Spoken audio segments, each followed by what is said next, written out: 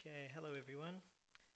Now I've been watching some YouTube videos of people creating batteries out of water and earth, and I find it quite intriguing, even though it does sound like a school science project. I thought I might have a bit of experiment myself and see how far we can take this project. In front of you, in front of me, you're seeing a glass just full of normal tap water. And this is going to be the first of our test to choose the best materials that we're going to use to further construct larger batteries in the future, which I'll be hopefully recording and showing you how I'm going to build these batteries. So as I said, this is a glass of water and it's full of different metals. This guy in front here, this is just brass. It's engraver's brass. We've got the zinc here. It's actually zinc alum galvanized. We've got 316 stainless at the back here, and chrome plated aluminium. This is just for experimental purposes. I don't think this will conduct at all. And raw aluminium here, just so we can find the best materials. So I'm going to grab our trusty voltmeter.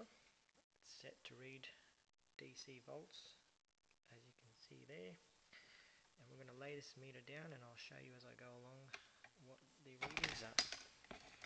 Okay,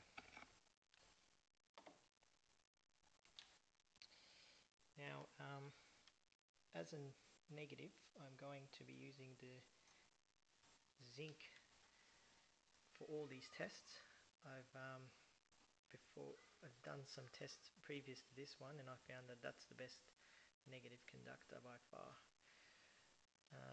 mixing up all the combinations. So I just need to find a good positive conductor. Now I'm going to start with the stainless here at the back, and as you can see,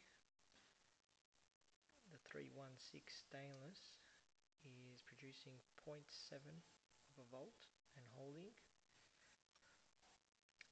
Now this is one I wanted to just try out, but you'll find it's not, oh,